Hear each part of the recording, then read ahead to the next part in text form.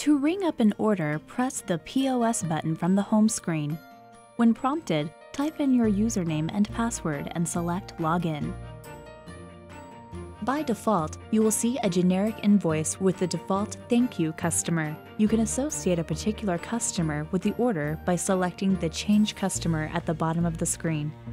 You can search the customer database by typing into the Input Keywords field at the top of the screen. Once you find the correct customer, you can double-click on the appropriate record or select it and then choose Select or press Enter on your keyboard. Scan the barcode on the item to ring it up.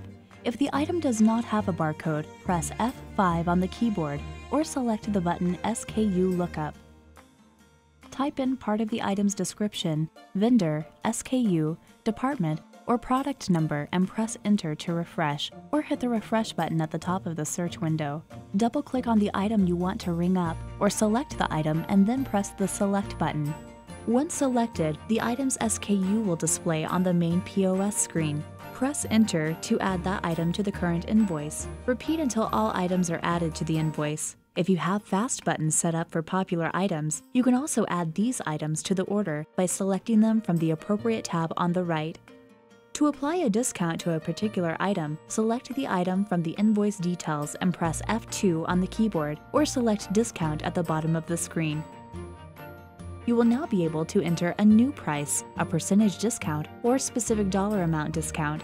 If you want to apply the discount to the entire order, check the box marked Apply Discount to Transaction, all lines, before selecting a discount amount. Select a reason for the discount from the drop-down box if required.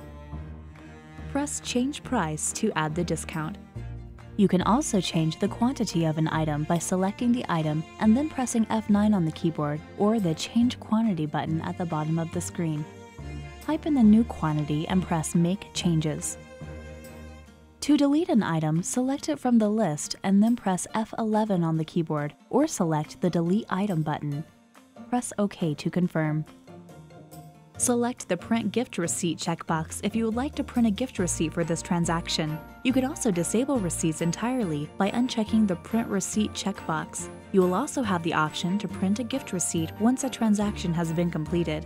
After ringing up all the items on the current invoice, select the green Payment button in the bottom right. Enter the amount paid next to the appropriate payment type. After typing in the amount, press Enter or click into another field to activate the Complete Transaction button. You can also select the Invoice drop-down menu to access additional transaction types such as layaway, quotation, special order, park, or gift registry. Make sure you have selected a customer other than the default Thank You customer for these options to be available. If layaway, quotation, special order, or park are selected, the expiration field will be activated, allowing you to set an expiration date for the transaction.